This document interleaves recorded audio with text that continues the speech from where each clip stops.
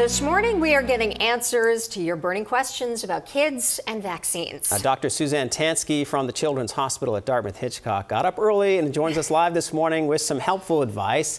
Dr. Audra wrote on Facebook asking if children need 2 shots for full immunity just like adults, or is it 1 shot for kids? It's 2 shots for kids, just like so many of the childhood vaccines where you get a series of things to make sure that you get all of the immune response you need. This is a 2-dose vaccine, just like it is for adults. So 21 days apart, just like for adults. And Doctor, our viewers also wanted to know, what side effects can we expect to see in kids after they get the vaccine? With every shot we get, there's always a risk for a sore arm. I know my 10-year-old daughter always tells me how her arm is sore after she gets her shots. So that's the most common side effect, is that your arm's going to be sore. It might be a little bit red, might be a little swollen. And in those first couple of days after the COVID vaccine, just like with adults, we've seen a little bit of fever, chills, headache, fatigue, muscle aches and pains. The cool thing is that with this child dose and with our young kids, they've shown overall much fewer side effects than our adult counterparts. So they've really done very well with this in the Pfizer trial. Yeah, so we're talking about little kids here. What is the best way to explain to a child what to expect from a shot in a way that won't be scary or overwhelming? Great question. Well, so many kids have so much experience with vaccines because our childhood vaccines they get when they're little ones, when they're 4, when they're 11, and many of our kids get their flu vaccine every year. We really should frame this in the same way as any flu vaccine or any of our other shots. It's just a pinch for a couple of seconds. And often the buildup and the worry about it is much worse than the actual vaccine itself. So it's a little pinch and then away you go. All right, and Dr. Granite Staters also want to know this morning, should children be allowed to have input in whether or not they want this vaccination, or are they too young to weigh in with all this information?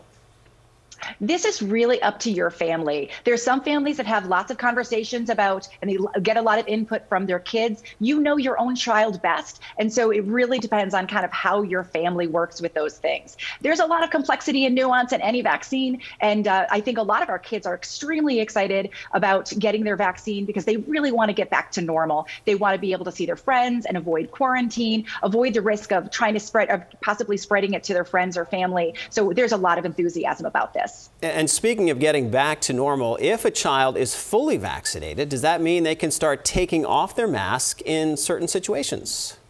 That's absolutely our dream and our goal. We really want to be mask-free as quickly as possible. For the moment, the CDC is still recommending that we keep our masks because there is still so much circulating virus. And we know that those masks offer a lot of protection from us giving it to anybody else and from protecting ourselves from getting it from anybody else. So in indoor situations, the recommendation for right now is still that we wear our mask. And then in those situations where you're in contact with lots of people, please hold on, keep your mask for a little while longer.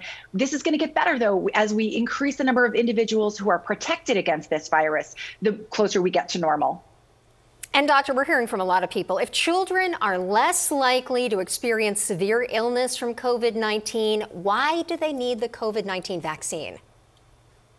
This is a really important question, and it's not just about death. And I think that's what's really important. And it's hard to compare this to adults because indeed, adults get so much more seriously ill. They have a much higher risk of hospitalization and death in the adults. And so yes, kids fare much better. But remember, every time a kid gets this illness, they're quarantined from school for 10 days. That's probably 7 days of missed instruction. That's a lot of time away from their friends. And there is the risk of transmitting to other people. For kids who do get COVID disease, there is a risk of some other issues down the way. We don't want our kids to get sick at all. And indeed, we've had about 94 kids in this age group die in the United States from COVID disease. And kids aren't supposed to die. There's been 800 kids under the age of 18 who've died from COVID. And these are all now vaccine preventable deaths. We do so many things to protect our kids. We use seatbelts and car seats and helmets and sunscreen. And all of those things are to protect our kids and give them long, happy, healthy lives. And a vaccine is that same kind of insurance and protection to make sure that our kids can be as healthy as possible. And of course, parents are worried about their kids and they worry about the effects of the vaccine. Is there any research on the short or long-term effects of the Pfizer shot itself? Sure. So they're actually following this very, very closely. There's a long list of things that they're looking for. I'm very happy to say that in the children's vaccine trials, they didn't see a single case of anaphylaxis, which is that serious, quick allergic reaction that happens within the first 15 minutes or so of actually getting the vaccine. So there were no cases of that, nor were there any cases of myocarditis. There's been a lot of discussion about that. That is an inflammation of the heart muscle that has been seen to be vaccine related in older adolescent boys in particular.